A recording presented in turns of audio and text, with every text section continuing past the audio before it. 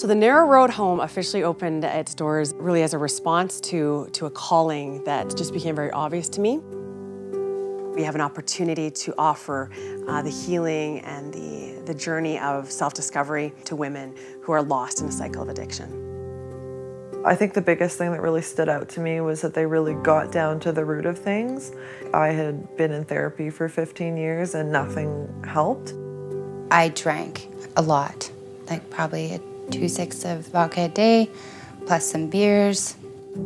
I was literally at the end. Like, I knew every needle I was sticking in my arm I was trying to kill myself with. And I had no hope. I just wanted it to be over.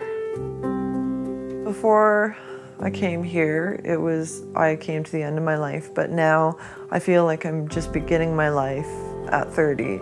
I just feel like there's so much opportunity. I can actually dream again. You know, even with my parents, like, they've come back in the picture because my life was so destructive before they couldn't. We really believe in bringing God into the center of our wounds and our brokenness, that He is the great physician. I was able to sit at the table and talk to the staff, and my family actually looked at me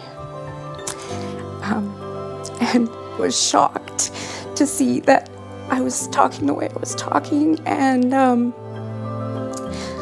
that I wanted the help that I needed.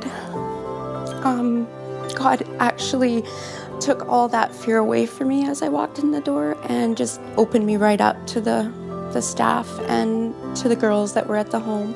And I felt very welcomed and very loved. Just opened up and became me again. I had a heart again.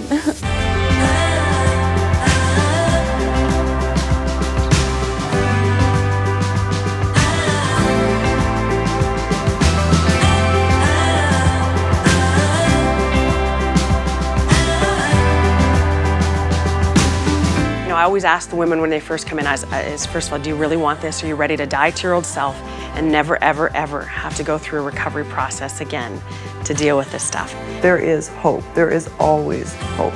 And especially with God, there is hope. I can't do it on my own, and I kept thinking it was me. I have to do this on my own, and I don't have to do it on my own. With the help of the Narrow Road and finding my relationship with God, it's making me be able to walk this out and to do this and live a sober and happy life. The Narrow Road Home wants to really help thoughtfully guide you, mentor you, to really go really deep and find out, why do I believe what I believe? And why are my thoughts the way they are? And how do I bring truth into that? I think if you don't have community and a really strong bond, whether it's outside or inside of a treatment center, I think it's really hard to get better.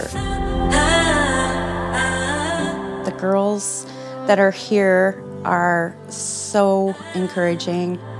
We do expect that every woman come in be able to contribute what she can. If we can invest in that other lifestyle, we certainly can give everything that we can to invest in our healing. But we just can't continue to do it without support and sponsors to specifically, help and save women from a lifestyle of addiction and, walking into death, right?